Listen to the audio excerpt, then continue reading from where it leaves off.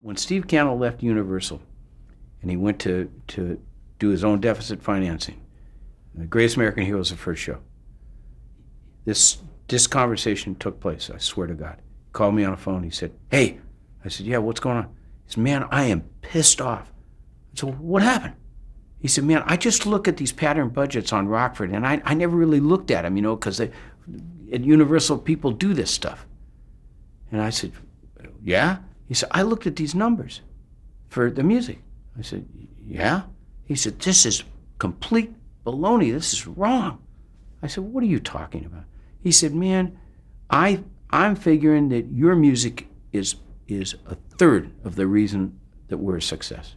It's a third." I said, "Well, thanks for the compliment, but you're an idiot. It's not a third. Maybe it's somewhat important. You don't know what you're talking about, you fool." I said, "All right, your point is?" He said, "They're robbing you." He said, "I'm getting wealthy here, and you're getting nothing here. This is baloney." I said, "Well, Steve, you're wrong. I'm doing fine. I'm a musician. First of all, we're supposed to come in through the kitchen, and we play for you rich folks, and then we leave through the kitchen." I said, "Just the fact that you treat me nice and that you care about me and that we're friends, shut your mouth. You don't know what you're talking about." He goes, "Christ almighty," he says, "this is ridiculous. What's the most amount of money I can pay you and not get laughed out of the business?" I said, "All right." I said, "You know what? I'll call you back." "Well, make it snappy." "Oh, okay." I talk to Pete and I go, "What am I doing? How do I do this? I don't want to, for sure. I mean, it's his money. I don't want to rip the guy off ever, So we come up with a figure that's big. And I call him, I say, "Okay, you can pay me this.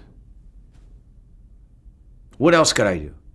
I said, "Well, I know Earl Hagen and I'm friends with him and Pete worked with him." And I said, "I guess you could give me half the publishing, like Thomas did with him." He said, "What's the publishing?" I said, "Well, I ain't going to educate you, You'll learn pretty soon when you start picking up checks for half the performing rights on the publishing yourself. And it's important, and it'll be important 50 years from now, 75 actually." So he went, "Okay, that's what we're going to do."